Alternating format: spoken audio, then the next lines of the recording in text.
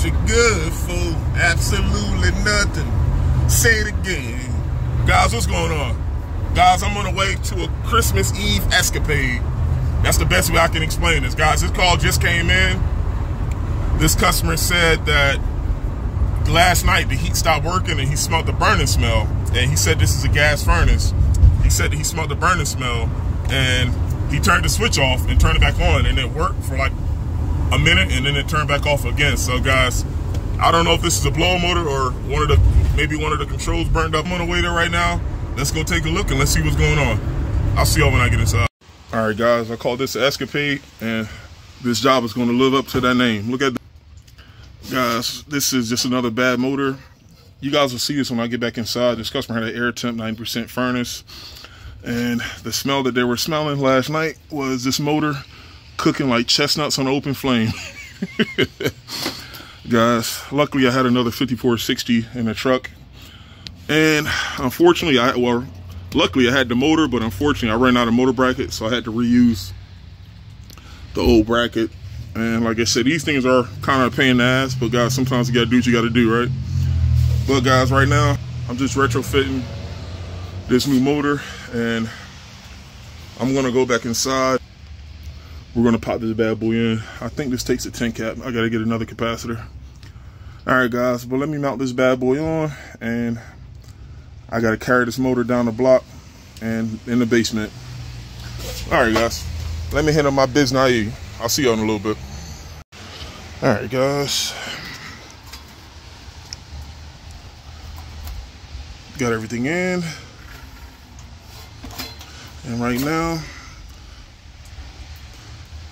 just checking my wheel, make sure I don't hear any sounds, make sure everything's good. It is.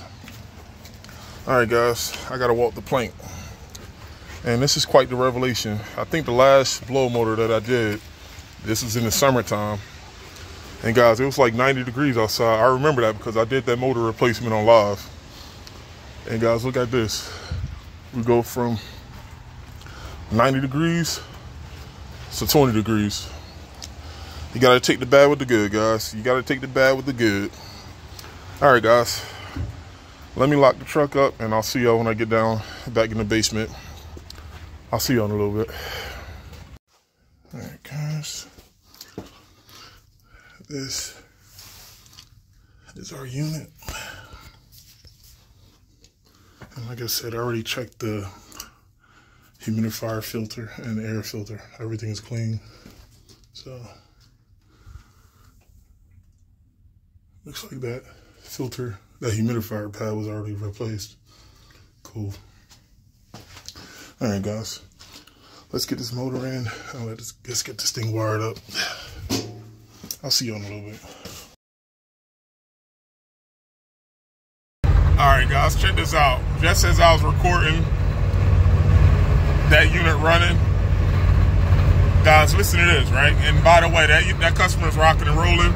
As you can see in the video, we got the new motor in. We put a brand new filter in. And the filter I put in was a 16 by 25, so that filter is going to be a little bit longer, which will make it easier for that customer to replace the filter. But that customer scared away. But guys, listen to this, right? When I was downstairs, this customer called. I think we were out there this past summer. I think either for the AC maintenance or for a no AC call. I think it was a no AC call. And guys, this customer had a bad compressor. And guys, by the way, this is an R22 unit. So what we did was we just recommended her replacing the unit and upgrading to a brand new coil and condenser. And we never heard back from her. You know, we followed up. So we just assumed that she may have, found another contractor to replace the unit. But guys, this same customer called and she said that the furnace isn't working, and then like she left a voicemail, and I called her back when I got out the basement. She said that she never got the AC replaced, and the AC and the heat is the same age. And she said that another company came out and already told her that I guess the unit is leaking carbon monoxide. Guys, I don't know, but at this point, I don't know what I'm walking into. I don't know if this is going to be a seller's lead or if this is a simple fix. But guys, it's kind of weird. We already came out there and recommended replacing the AC. So I don't know. I don't think we ever did anything with the heat. I know we performed the maintenance on it before, but I don't have a service record in regards to the heat portion here, only the AC. But guys, let's go take a look. I was gonna put this on a separate video, but fuck it. Let's see what's going on. I'll see you guys when I get there. All right, guys. This is what was opened up. And this is just a straight outflow, 90%. Lennox furnace, and this is a condenser with a back compressor from over the summer.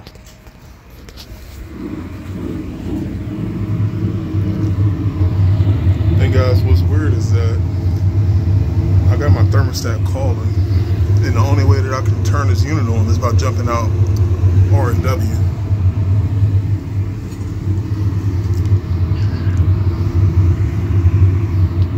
But right now, I need to run this unit to make sure that it's not leaking carbon monoxide in the supply. And next, I gotta look at that thermostat to make sure that no one unhooked the wires on it.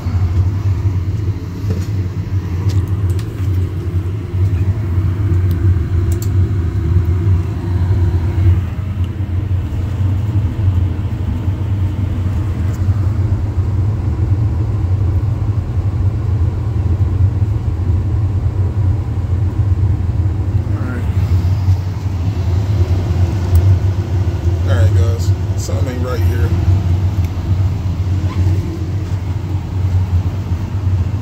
I got 0 millimeter.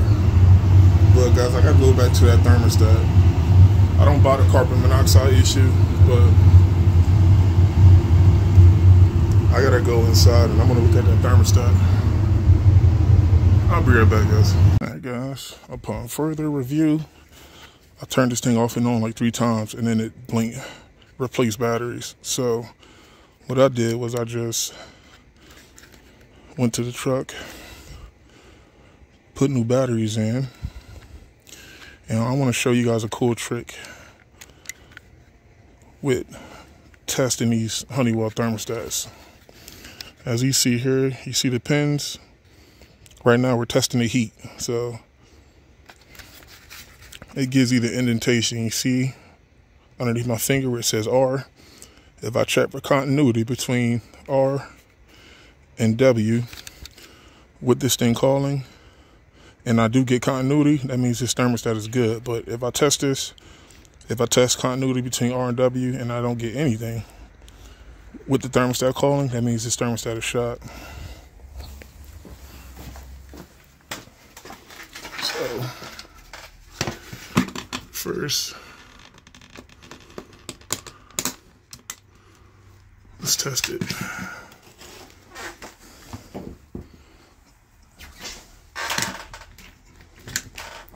This being off.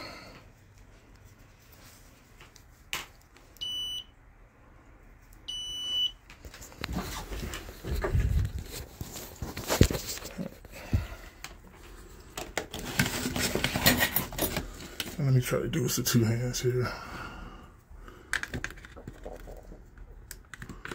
Oh my gosh. You see that? Or W. That's good. That's what we want. Nothing. Now,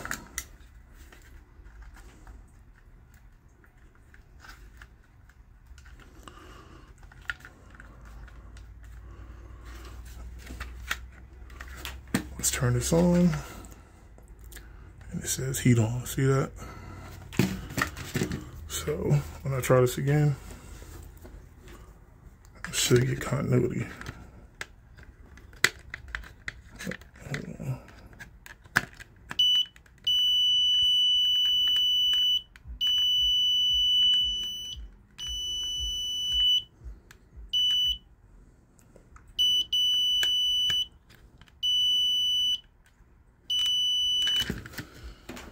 All right. Now, I got my door switch in, and let's put this back on the wall and see what's going on. I'll be right back. Still nothing.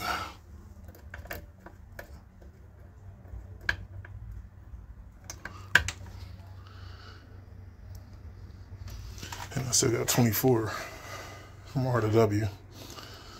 All right, let me try jumping out the wires to make sure my wires are intact, because I jumped it out from the board. I'm going to take the face of the thermostat off the wall, and I'm going to jump it out from the sub base. Yeah, guys, even with continuity, it's still not turning this unit on. So, and everything's wired up right. Hold on.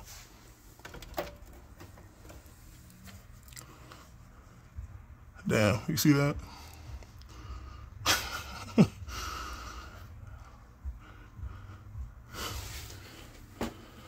All right, guys. Let's do a replay, freeze frame.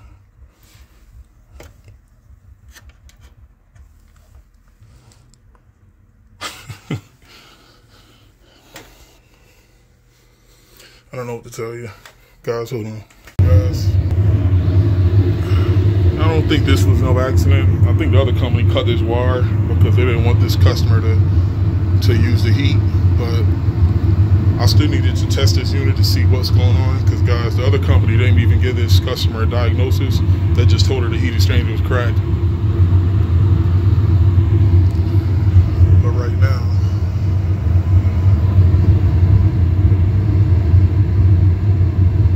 the only thing I did was replace the batteries in the thermostat.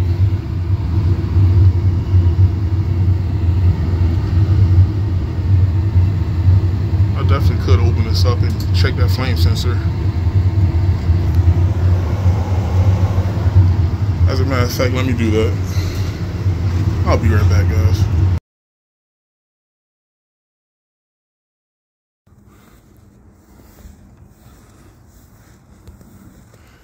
And one soggy Christmas Eve, Santa came to play. Rudolph, Rudolph, with your nose so bright. All right, don't follow me now.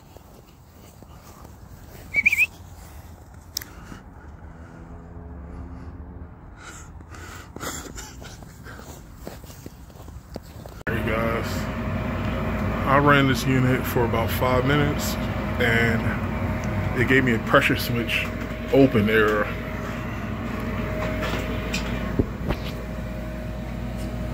Now, this was the switch that was in here, and I took my flame sensor out. The flame sensor wasn't too bad. Like I said, I think we came out here at least 2 years ago. It wasn't bad at all, and I don't think anything got replaced in this furnace. But guys, like I said, within 10 minutes of runtime, they gave me this error. And look at this, 1.21.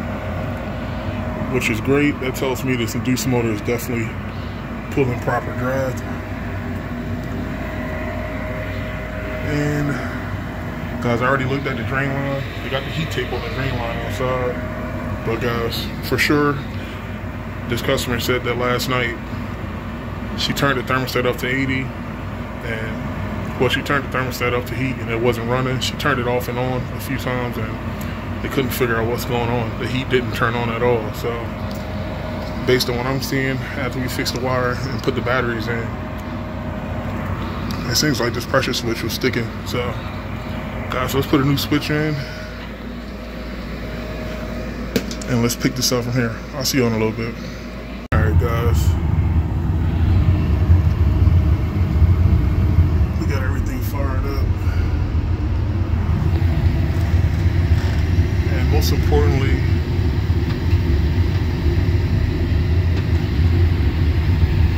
our heater cord is plugged in and everything's working. Everything is draining properly. And guys, yeah, I spoke to this customer, most importantly, and I explained to this customer that even though today's repair was doable, long term, she's definitely going to have to replace this furnace. But like I said, guys, if a repair can be made and we can somewhat guarantee it, like I said, without this coming back to become a pain in itself for either us or the customer, like I said, most repairs can be made as long as you can get parts that can work. But guys, I spoke to this customer and what she's going to do. She hasn't forgotten about getting the AC replaced. They're probably just going to wait until the spring to get the heat and AC done. But yeah, guys. And also I went inside and this thing was not leaking carbon monoxide. But guys, that's another story. I just covered up the doohickeys there. And yeah, guys, there you have it. No heat, dead batteries and thermostat, plus a brand new switch. And I cleaned the flame sensor, and this customer is rocking and rolling. And hopefully this time, guys, in the spring, we can get this squared away so this customer won't have any issues either in the summer or next fall. So, all right, guys, it's cool. I got to get up out of here. There you guys have it. That's 2 service calls in one. And guys, I'll play around with the content as we go along. Instead of doing 1 and 1, I could do 2 and 2 or 3 all in one. So guys, be on the lookout. Like I said, I think I got another call to do on, what's tomorrow, Wednesday? I think I got to do another call Thursday, but we'll see what I find when I get there. But guys, I'm about to rock out. Merry Christmas to y'all mofos. I will see y'all in the next one. Peace.